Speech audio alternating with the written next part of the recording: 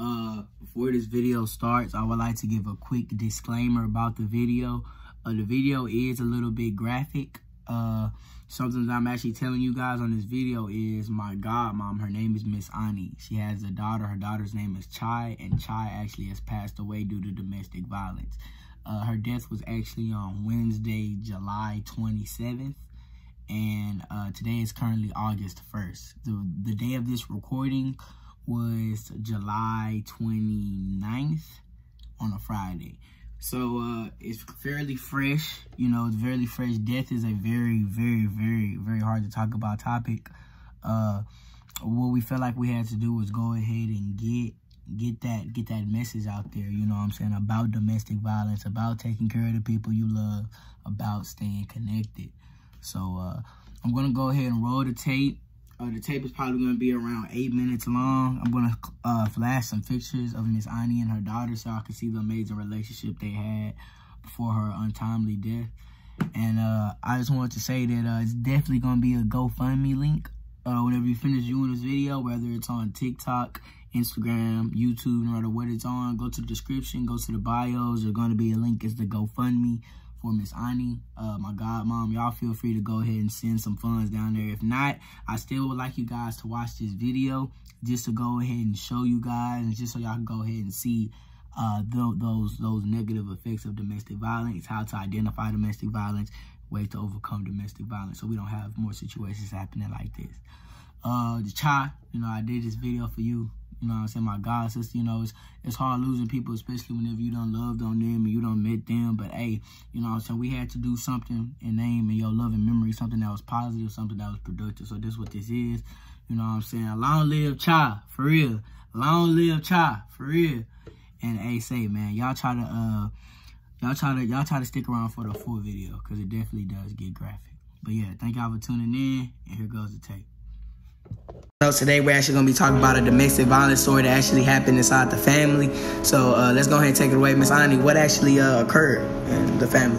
About 2 nights ago, I got a call that my daughter had been shot in her face by her ex-boyfriend, who, you know, she had already moved 2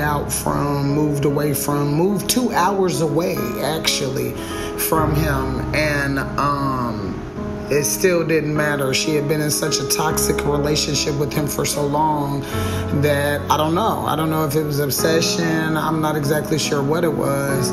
But I read an energy in him. I discussed this with my daughter. She was 22 years old, just graduated from Alabama A&M, preparing herself to go to medical school. And he shot her in the face and he killed my baby 2 nights ago.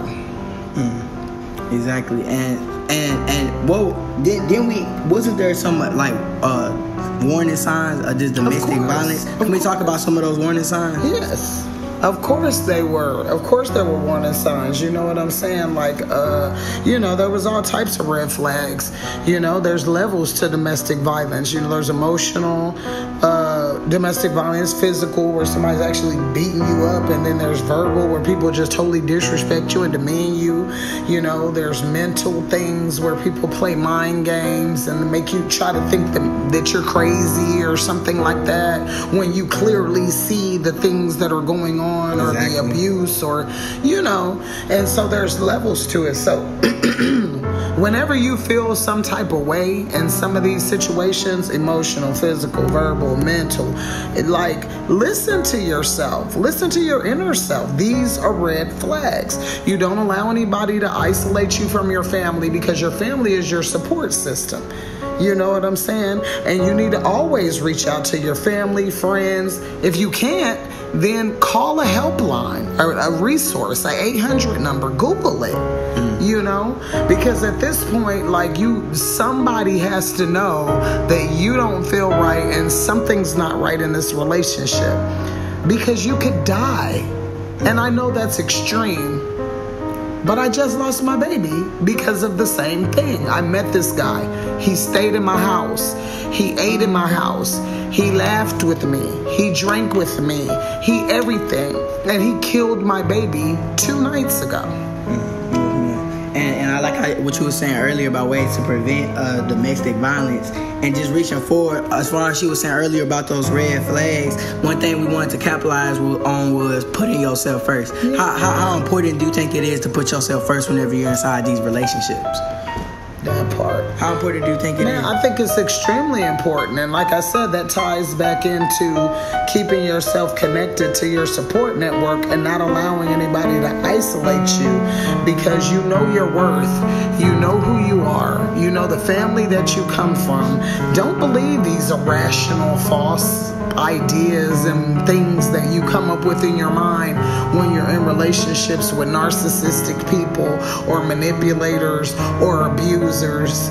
You know, by definition, they're here to make you feel less than or devalued so that they can have their way with you, or maybe even kill you. Exactly. It gets extreme. So this is why y'all have to make sure that y'all is reaching out and always staying connected with your family. So communication is one thing we're very capitalizing on, making sure you're putting yourself first, and along with communication, reaching out to your family as well. Miss Ani, can you go ahead and tell them what was the main reason that you really wanted to come on here and spread awareness for your daughter's domestic violence? Man, because I lost my baby.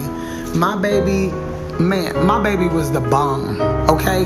My baby was headed somewhere. That was my future doctor. She's scheduled to take the MCAT August 27th. She was applying to medical school at Birmingham at my alma mater, where I got my degree from, and her father. And my baby was headed somewhere, and he just killed everything. I spent 22 years making one of the best people you would have ever met in your life. Sweet, you know, smart, everything. And at the end of the day, it took him seconds to snuff that out. Yeah. And she's just gone. She's gone. And it's real. And it's serious. You know what she told me? She used to tell me when he made threats, he made violent threats toward her and other. These are some of those warning signs. Yeah, warning signs, red flags. And she would say, oh, he's just talking. Oh, he's not gonna. Yeah, he said he was gonna kill me, and now she's dead. So don't take it as a joke. Lightly. Take it serious. Take your mental health serious. Take these relationships serious. Don't think that, you know what I'm saying, oh, this person is playing this person. No. Everything the person says, it comes from within. If they come in and they saying that, they probably actually feel that way inside. So yeah. We actually are setting up a GoFundMe for Miss Ani. I'm actually going to be setting it up. It's going to be inside the link in my bio. So if y'all want to go ahead and support, just, click the link in my bio and it'll be on the GoFundMe page. And before we leave, Miss Ani, after we done already mentioned the GoFundMe, what's your last message to these people before we go ahead and head out? What's your last message? My last message is value the people closest to you.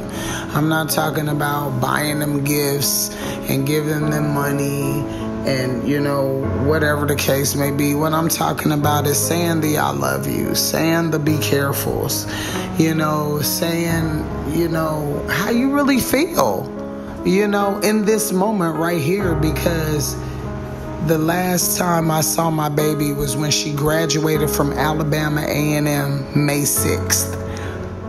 Well, that week following, because she came back here to Houston and she stayed for a week.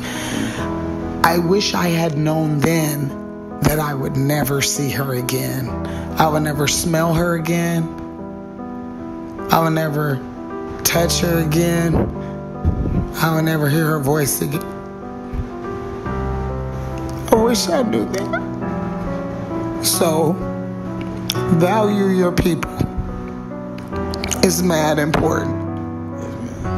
All right. Yes, man. Thank you, Miss Ani, for sharing with us. So, yeah, y'all, I will be leaving the GoFundMe link inside of the bio. And y'all be awake out here whenever it comes to domestic violence. Don't ever be in a relationship where things are getting toxic and you continue to let that seed grow, because sometimes it'll grow into a monster.